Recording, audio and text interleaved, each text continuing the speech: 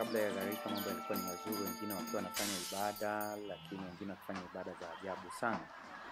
Kwa ghafla sana alitokea mtu ambaye anaitwa Nuhu, akiwa anatangaza habari za mvua itakayonyesha, lakini watu walikuwa hawamuelewi. Wakati huo kulikuwa na majitu makubwa ambayo yanaitwa manefili. Haya majitu yalikuwa yanafanya vituko vikubwa sana, michezo ya ajabu ya kutisha ilikuwa inaendelea na watu walikuwa wanashangilia. Dunia ilionekana kana kwamba wenye nguvu ndio ambao walikuwa wanaendelea kuishi. Na unyama mkubwa ulikuwa unaendelea wakati huo. Watu walikuwa wanafungwa, watu walikuwa wanateswa, damu ilikuwa inamwagika ovyo. Dunia ilikuwa imefikia kiwango kibaya sana. Na Mungu alikuwa ameona jinsi ambavyo watu wanafanya ibada kwa miungu mingine na wala sio kwa Mungu tena. Wanyama walikuwa wapo kama kawaida, lakini maisha yalikuwa si ya kawaida kwa wanadamu, maana uovu ulikuwa umeongezeka sana. Nuhu akawa anahubiri, anatangaza ya kwamba mwisho umefika. Watu hawakusikia, bali waliendelea na maovu yao kama hivi leo. Mauaji yalikuwa ni makubwa sana. Nuhu alionekana kama mtu asiyefaa. Watu walikuwa wanauana kama tu wanavyojisikia bila hata sababu. Mtu anamuua mwenzake na wanachukua vitu walivyokuwa navyo kama dunia leo jinsi ilivyo. Na hakuna mtu hata wa kukemea. Hali ilikuwa ni mbaya, lakini Mungu alikuwa amemweka Nuhu ili aendelee kutangaza habari njema na wale ambao watasikia waweze kuokolewa. Nuhu aliendelea kujenga safina kama Mungu alivyokuwa amemwelekeza, na wako watu wengi sana ambao walimsaidia pia kujenga safina. Inasikitisha kwamba kati ya watu ambao walimsaidia kujenga safina hawakuingia katika ile safina. Safina ilitengenezwa kwa maelekezo ya Mungu, urefu wake, upana wake, milango yake, hata dari lake, kila kitu chake kilitengenezwa kama Mungu alivyokuwa anahitaji. Dunia wakati ule ilikuwa na teknolojia kubwa sana hata kuliko ya wakati huu. Mambo yalikuwa ni mazuri, yalikuwa yanaenda kama kawaida, lakini upande wa maadili mambo yalikuwa ni mabaya. Watu waliomsaidia Nuhu kujenga safina, baadhi yao hawakuingia. Nuhu alikuwa yuko busy kutengeneza safina ile, na wengi kati ya watu ambao walikuwa wanamsaidia, mmoja wapo alikuwa ni vijana wake, wanaleta vitu mbalimbali, wanyama walikuwa wanaruka na kucheza. Kumbe mwisho wa dunia ya wakati ule ulikuwa umefika, lakini waliopaswa kuingia hawakusikia.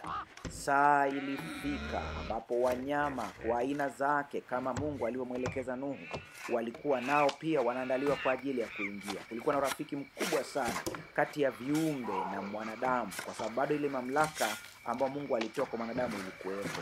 Mungu alimwambia Nuhu akusanye vyakula, na alikusanya akaweka ndani. Safina ilitengenezwa kwa ufundi mkubwa, na kutengenezwa kwake ilikuwa ni kwa maelekezo ya Mungu. Wanyama waliingia ndani ya safina, lakini cha ajabu binadamu hawakusikia. Nuhu alitoa maelekezo kama Mungu alivyomwambia, wanyama wa kufugwa, wanyama wa porini, ili kuhifadhi mbegu ya wanyama hawa hapo baadaye. Na Nuhu alikuwa anawatunza vizuri. Ndege walikuwa wanaingia, wanatunzwa, vyakula vyao vilikuwa vimewekwa ndani. Yaani kila kitu kilikuwa kimetengenezwa kwa ustadi wa hali ya juu sana. Hii ni ishara ya kwamba Mungu alikuwa ameandaa kila kitu kama inavyotakiwa. Na safina ilikuwa imekamilika vizuri, na tayari saa ilikuwa imefika ili wale wanaoingia waingie, lakini wapo ambao walifika karibu na safina hawakutaka kuingia. Nuhu alikuwa anawaita watu mbalimbali, akawaambia ingieni, hawakusikia. Wanyama ndio waliosikia pekee, lakini binadamu hawakusikia. Zaidi sana watu walioingia walikuwa ni watu wa familia ya Nuhu na wanyama ambao waliingia, ndugu, simba, aina mbalimbali za wanyama. Wale ambao walikuwa ni wachafu, wanyama najisi, waliingia wawili, wale safi waliingia 7. Dunia ya wakati ule ilikuwa haijawahi kuona mvua ikinyesha. Kwa ilikuwa ni ngumu sana kwa watu kuamini ya kwamba mvua itanyesha. Lakini saa ilifika. Maji ya kutoka ardhini yalikuwa yanatoka, yalifunguliwa. Maana Mungu alikuwa anatengeneza dunia upya ili haribu kila kitu kibaya. Kwa hiyo mvua ilianza kunyesha bila kukatika. Maji yalikuwa yanaongezeka, lakini wale walioingia ndani walikuwa wako salama. Wanyama mbalimbali walikuwa salama. Tembo, hebu angalia tembo. Mzee Nuhu alikuwa yuko ndani, na tumaini lake lote ilikuwa tu anamwamini Mungu. Maana wakati alipotoa wito wa wanyama kuingia, kweli wanyama walitii, waliingia ndani. Lakini huenda tayari alishangaa. Inakuwaje wanyama wasikie sauti lakini wanadamu wakatae? Mungu akafunga mlango wakati wale waliotii sauti yake walikuwa wako ndani. Na kama nilivyokuambia, mvua ikaanza kunyesha. Wakiwa ndani, kelele ya mvua ikaanza kusikika. Maji yakaanza kutoka ardhini. Usidhani ya kwamba safina ilikuwa imetulia, hapana. Safina ilikuwa nayo inacheza kwa sababu ya maji yaliyokuwa yanatoka ardhini yanang'oa miti. Yanang'oa miti, milima inaanguka. Watu ambao walikuwa ni wataalamu wa kuogelea wakati ule, nao walikuwa wako nje ya safina. Na wanyama hata nao huenda walishangaa. Wajuzi wa kuogelea wakajaribu kuogelea, lakini ilishindikana. Hawakuweza kabisa. Hawakuweza, maana huu ulikuwa ni mkono wa Mungu na dunia ilikuwa inaharibiwa. Ndugu yangu unayetazama video hii, ninajua kwamba hata tunaposema kwamba dunia itafika mwisho ni ngumu kuamini, lakini ukweli ni kwamba dunia itafika mwisho. Nuhu alisikitika kwa sababu watu hawakusikia maelekezo ya mle ndani. Walikuwa wanafurahia, walikuwa wanacheza na wanyama, lakini safina ilikuwa inaelea, ilikuwa inatikisika. Hii ni ishara ya kwamba hata ukiwa ndani ya Kristo Yesu, kuna wakati unaweza ukapata na changamoto, lakini usifikirie kutoka nje ya Yesu Kristo. Usifikirie kutoka nje ya safina. Baki ndani hadi mvua itakapofika mwisho wake. Na ndivyo ilivyokuwa.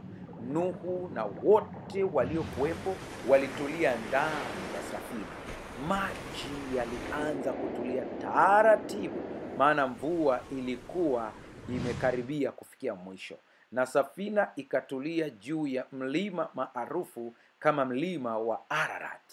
Na akiwa ndani ya safina pamoja na wanyama wengine, pamoja na familia yake na watoto wake na wake zao, walikuwa humo ndani wametulia kabisa, maana wamekubali kuitii sauti ya Mungu. Nuhu akamtuma kunguru ili kunguru akaangalie kama maji yamekauka, na kunguru alienda, hakupata chochote. Na baadaye akamtuma njiwa. Njiwa naye akazunguka,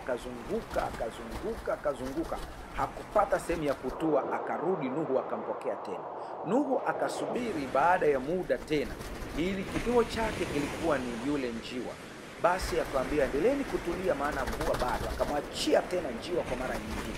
Njiwa akaenda akazunguka. Awamu hii akarudi na katawi, ishara ya kwamba uhai umeanza kupatikana, mimea imeanza kuota. Na akawaita wote aliokuwa nao akawaonyesha. Basi Nuhu alimtuma tena njiwa, na wakati huu njiwa alienda akiangalia eneo la kuishi. Na kwa kuwa tayari milima ilikuwa imeanza kutulia, yule njiwa ambaye alikuwa anasubiriwa hakuonekana tena, ishara ya kwamba maeneo ya kuishi yamepatikana. Na milima ikaanza kuonekana, wakaanza kushangilia na kufurahia, wakamtukuza Mungu.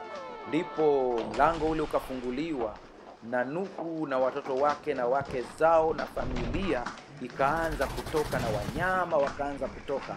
Maisha yakaanza upya, na safina ilikuwa tena haina kazi, maana kazi yake imekamilika. Rafiki yangu, tutakapofika mbinguni, haina maana Yesu hatakuwa na kazi tena.